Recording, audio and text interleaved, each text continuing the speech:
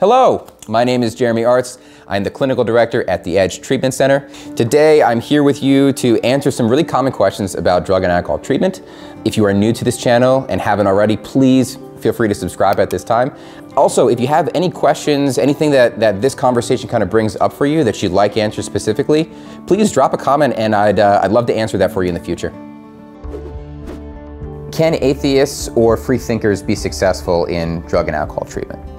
What I can say for sure is that at the Edge, yes, absolutely. In fact, I think that it's really a space that allows those types of individuals to thrive more than maybe other treatment centers do.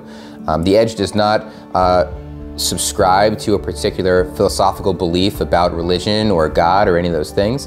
Really, we pride ourselves on being an open space that allows people to explore all aspects of sobriety on their terms, more than anything else. It also really does lend itself well to those free thinkers, those individuals who kind of go against the grain, who really don't feel very supported by being told what they have to do when it comes to how to approach or get sober, who really need just a space to explore on their own what they feel is going to work for them in their time. And I feel like the Edge is just a really good space for those individuals.